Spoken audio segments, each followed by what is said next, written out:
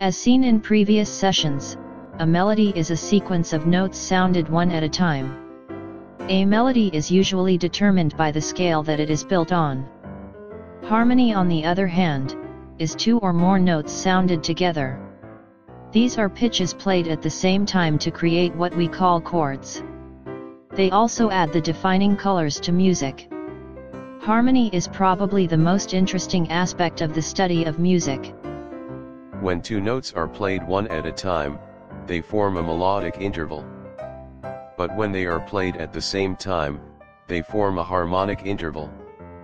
The smallest harmonic interval is made up of two notes referred to as diads, double stops, or couplets. However, the more common harmonic interval is the triad, three notes played together.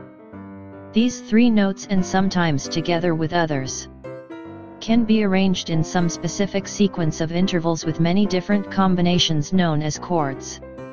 A triad is the simplest type of chord. There are four different kinds of triads: major, minor, diminished and augmented triads.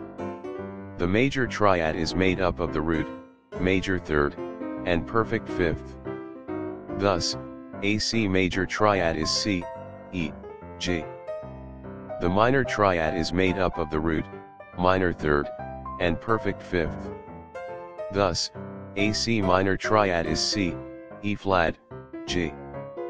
The diminished triad is made up from the root, minor third, and diminished fifth. Thus, a C diminished triad is C, E flat, G flat. And the augmented triad is made up from the root, major third, and augmented fifth.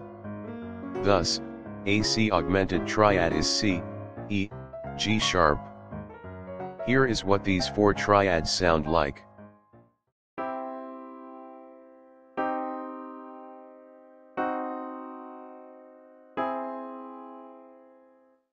Next time we'll look at the inversions and chords.